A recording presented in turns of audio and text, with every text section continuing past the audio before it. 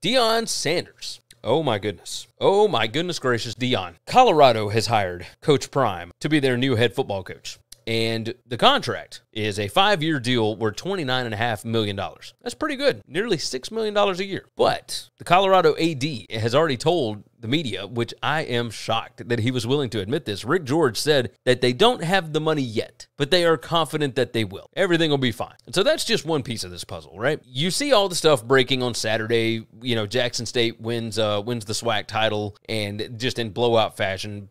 You kind of knew it was coming. They're undefeated this year. Like, that's a really, really good team. They're supposed to go play, I believe, in the Heritage Bowl in 2 weeks. So that's going to be interesting. Like, is Deion going to coach that? Very curious about that.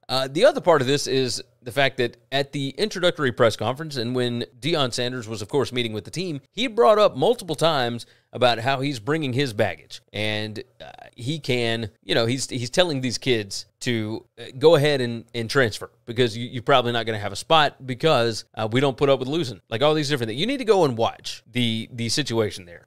The way that thing went down, it was mind-blowing. And I understand why he did it, but he has not gotten a chance to coach those guys yet. He really hadn't had a chance to break down the film on who could actually be useful to him. And the way that he went about that, I thought was a little strange. But him talking about Shedeur Sanders, like introducing his son to that team as, you know, this is your quarterback, and yeah, he's going to have to earn it, but he's coming with, and Travis Hunter, the #1 recruit in the country last year, he's coming with, and et cetera, right? Colorado has been notoriously difficult at getting transfers into school there. It's why it was considered such an incredibly difficult job, because you cannot overturn the roster overnight. You can't do it within a season. You have to wait a while. You have to recruit really, really well, because the academic side doesn't always work with the football side. And it appears that is all just out the window. Unless there's something that I'm missing or Deion is missing, maybe they have just opened this thing up to where they want to be a player again in college football. And if they do, you know that the former coaches have to be irate about this.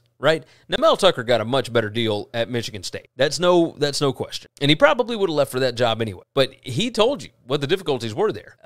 Then you got Carl Durrell coming in, and he can't get anything done. And when you've got guys that leave, you can't replace them. Like, it's very, very difficult to do in Boulder. And yet, Deion Sanders comes in on day one. He's talking about bringing in all these transfer guys. I'm curious to see what's going to happen here. I want to know what Colorado ends up being, but man, this was strange. This was very, very strange. I do think that they're going to be really good, so long as they can get all this other stuff done. But Deion Sanders, I mean, he is already making a splash. This should be a lot of fun to see what goes on in Boulder. Thanks for listening to Winning Cures Everything. Make sure and subscribe on YouTube or your favorite podcast app, and make sure to leave a nice 5-star review. You can follow Gary on Twitter @GaryWCE, and the show is @Winning Cures. Be sure to check out the merch in our web store and share the show.